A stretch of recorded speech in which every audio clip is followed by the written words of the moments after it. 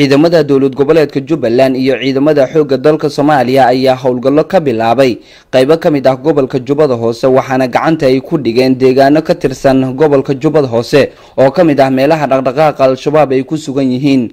taliyaha guud ee ciidamada daraawiishta Jubaland General Aadan Maxamuud Ibrahim Aadan Goojaar oo warbaahinta la hadlayay ayaa sheegay in howlgallo qorsheysan ay ciidamada dawlad goboleedka Jubaland oo gacan ka helaya kuwa xooga dalka Soomaaliya ka sameeyeen deegaano badan oo ka tirsan gobolka Jubbada Hoose sida deegaano hoostaga Jamaame iyo Baarsanguuni oo ay ku bartilmaameedsadeen saldhigyo ay kooxda Alshabaab ku lahayd deegaanadaasi.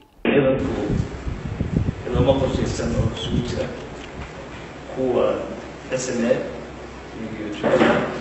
iyo Amso intaba waxay sameeyeen waxay fuliyeen hawlgal qorsheysan kuwaas oo lagu fuliyay bartilmaameedyo cayiman oo hore loo qorsheeyay wuxuu loo fuliyay sidii loogu talagalay hawlgalkaas wuxuu ku dhamaaday guul waxay ka sameeyeen deegaamada Baarsanguuni iyo Sanguuni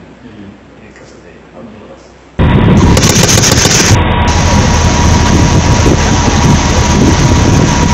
guud ahaan degmada Jamaame ayaa la sheegayaa inay isaga baxeen Alshabaab waxaana sidoo kale ay ka baxeen deegaano badan oo dhanka waqooyi ka ah degmada Jamaame ee gobolka Jubbada Hoose.